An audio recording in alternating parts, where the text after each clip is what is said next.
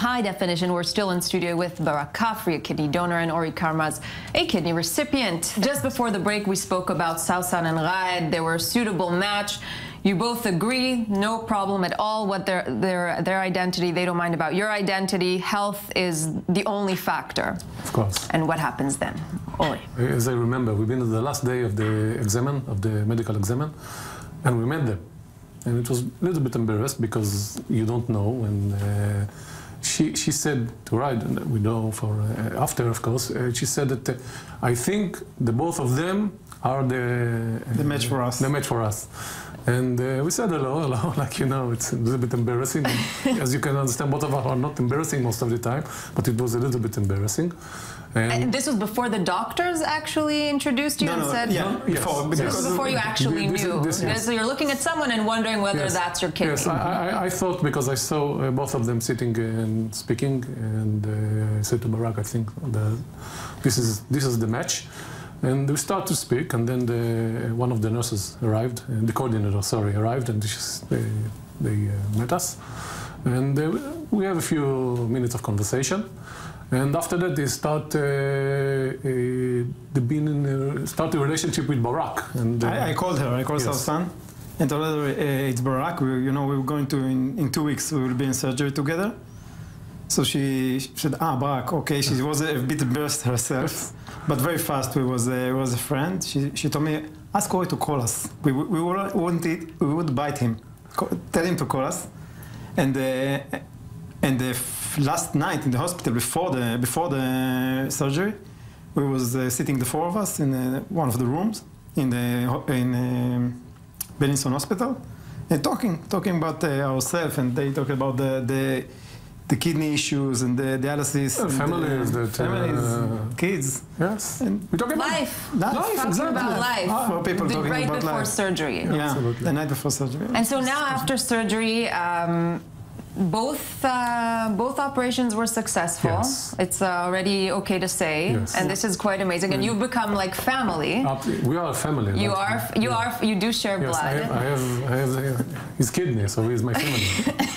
He is your family, but it really is beautiful, the relationship that's formed between the four of you, and you've actually dedicated much of your life to this issue. You've founded an organization that looks to make these matches. Can you tell us a bit about that? Yes.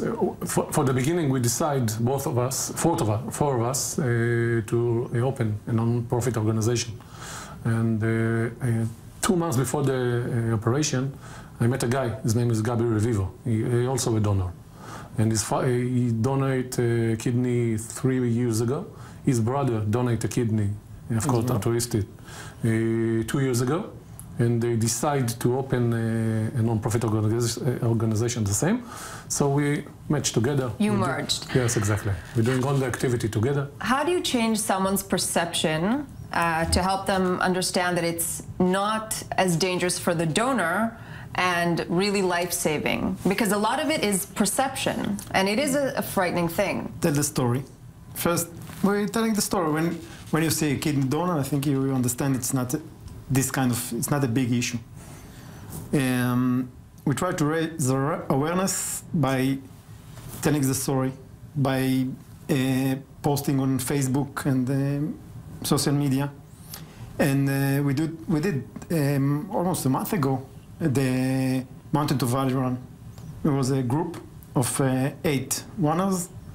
Every one of us donate a kidney. A group of 8 runners, each of them with one kidney, finishing the valley. Two legs, okay. And finishing the run. All of you athletes of some sort? Sort of, right. Some more, some less, but yes, but we did it.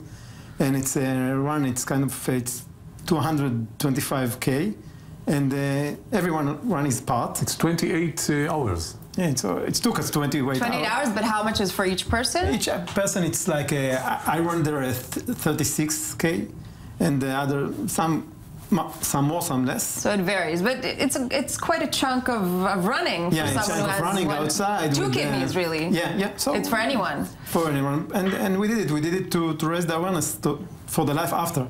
After you donate, you can come back to sport. You can come back to your usual life. And you change. And so if there's one message you want people to leave with today, what is it? It's our life, day life, some kind of 3,000 people that going to analysis every three days a week. Their life is inside us, is on our body. In Israel, there is a 15% every year they are dying.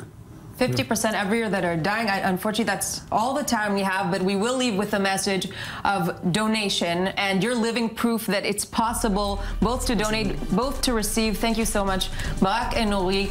High Definition will be back again tomorrow with a new documentary that you don't want to miss. We hope you enjoyed today. Have a good night.